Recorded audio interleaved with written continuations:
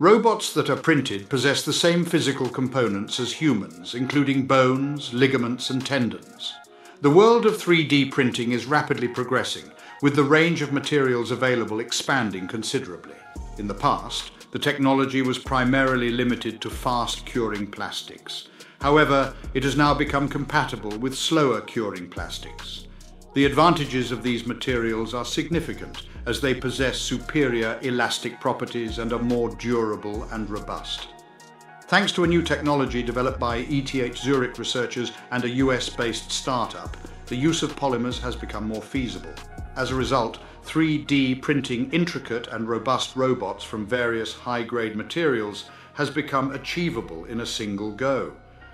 The new technology also simplifies the process of seamlessly blending soft, pliable, and rigid materials.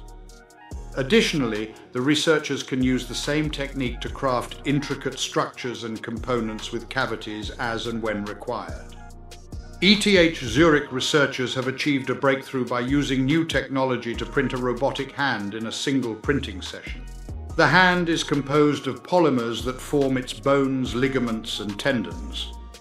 According to Thomas Buchner, a doctoral student in the robotics group of Professor Robert Kaczman at ETH Zurich and the study's lead author, the hand would not have been possible with the fast-curing polyacrylates that were previously used in 3D printing. Instead, the team used slow-curing thiolene polymers, which are known for their excellent elastic properties and quick return to their original shape after bending, making them ideal for producing the robotic hand's elastic ligaments. Soft robots' thiolene stiffness can be precisely adjusted to meet their individual demands. The advantages of soft-bodied robots, such as the manual dexterity prototype in question, are plentiful in comparison to metal-based automatons. They pose less of a danger to humans and are more adept at handling delicate items due to their malleable nature, as Kaczman clarifies.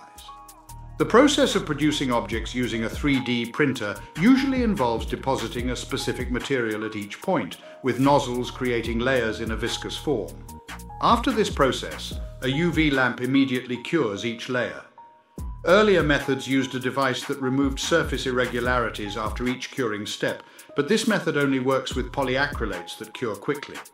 For polymers that cure slowly, such as thiolenes and epoxies, using the scraper would result in the material becoming gummed up. In order to integrate the use of slow-curing polymers, the researchers expanded upon the 3D printing process by introducing a 3D laser scanner. The scanner inspects each layer that is printed for any surface inconsistencies. This information is then fed back into the printing mechanism, which compensates for any irregularities in the subsequent layer. The amount of material printed is consequently adjusted in real time and with extreme accuracy, according to Wojciech Matusik, a professor at MIT in the US and co-author of the study.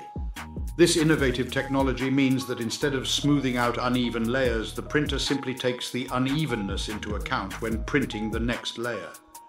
The emergence of a new printing technology is credited to Inkbit, a spin-off from MIT.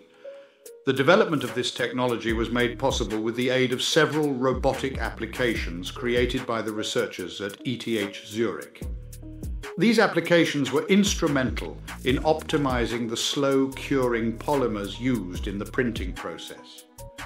The result of this collaboration between Swiss and American researchers has been published in the journal Nature, along with sample applications of the technology.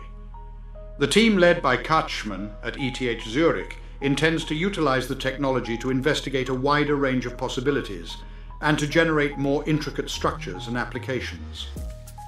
Inkbit has plans to provide a 3D printing service to their clientele and market the new printers utilizing this innovative technology. To support our channel's growth and ensure broader awareness, kindly hit the like and subscribe buttons. This will help us reach more individuals and disseminate valuable information. Thank you in advance.